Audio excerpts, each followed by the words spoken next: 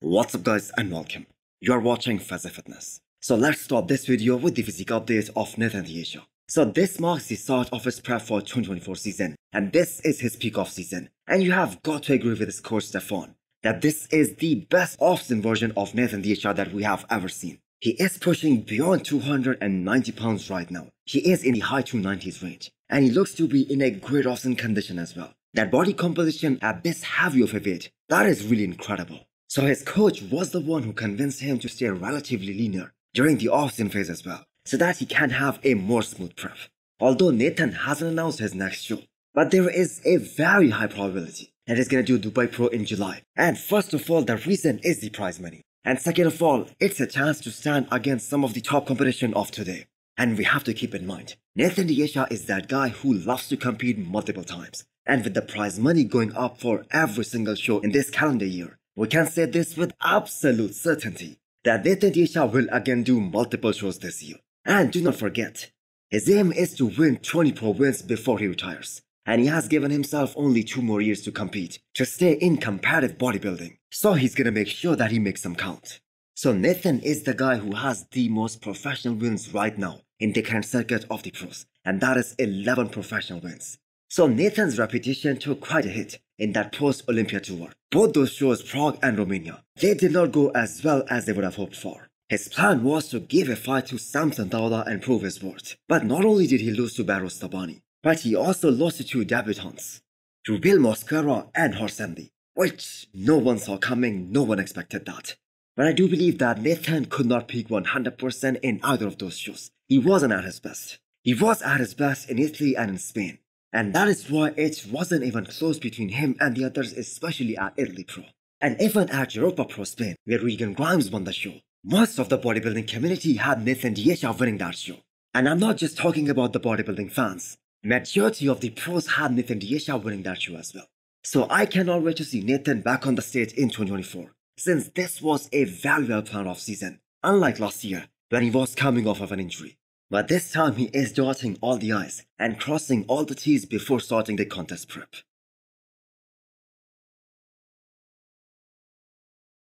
So contrary to what many people believed, this is an old picture of Nick Walker, which has been posted multiple times before, but some people thought that it is 6 weeks out of the New York Pro. When in fact, you guys will be surprised to hear that this picture is from 2 years ago, back in 2021, before Nick Walker even won his first Arnold Classic title. So I truly believe he is gonna be shockingly big and huge, not to mention freaky as well in 6 weeks time, when he finally steps back on a bodybuilding stage after a gap of 1.5 years at this year's New York Pro and hits that same pose.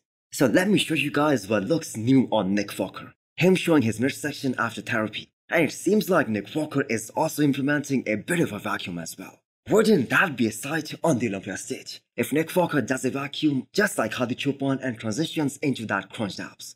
That is definitely gonna be something. So Hadi Choopan clearly silenced all his critics that were constantly talking about his waist growing wider, his waist getting bigger, him getting blockier. And he was able to do that with the implementation of vacuum. So that I have to say is a good weapon to have, to give an illusion of having a smaller waist and a better X-frame on the stage. And if Nick Walker can also do that, that can be a game changer.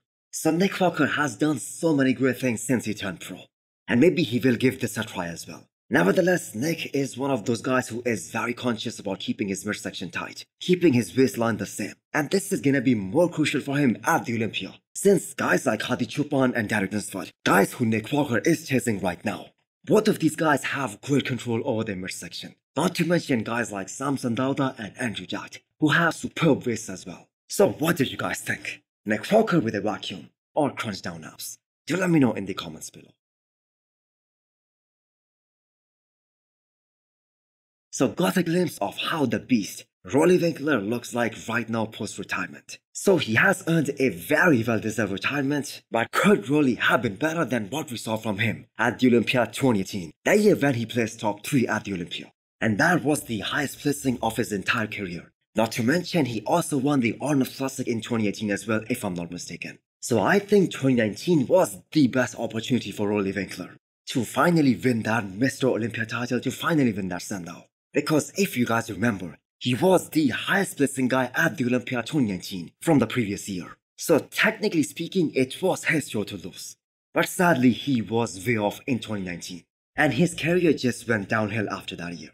So in the current times, we talk about Michael Crizzle, Nick Walker with the biggest arms, but do not forget the original beast, the true mass monster of the previous era, Roelly Winklaar, who also have super bombs, one of the best we have ever seen in the history of bodybuilding, certainly the best triceps ever. And it is really surprising that a guy like Roelly Winklaar, who had so much potential, he wasn't able to win a single Arnold Classic throughout his career. I am talking about the Arnold Classic Ohio. The Arnold that he won was the Arnold Australia, if I'm not mistaken. So Roelly Winklaar is about to turn 47 years old in June this year, and he will forever be mentioned as one of the crowd favorites and the freakiest bodybuilders of his era. Robert Timms with another update. Looking at his current shape, it is so clear that he wasn't just posting on the social media. He was bang on target with his diet plus training. Because that, I have to say, is a superb look. Man, that upper body is absolutely mind-blowing. One of the best out there. Now, I have said this so many times before. If his legs, if his quads were as good as his upper half, Robert Timms could have been in that first call-out.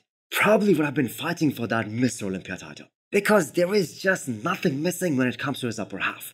His arms are great, his back is absolutely superb. One of the best in the division. And same goes for his chest as well. Now at this point, we can say with quite some certainty, whenever we see a great physique like Robert Timms, a physique with a lagging body part, and that too in any division for that matter. It doesn't matter if it's classic, if it's men's open, if it's men's physique. When there is a lagging body part on a very good physique, that is because of genetics.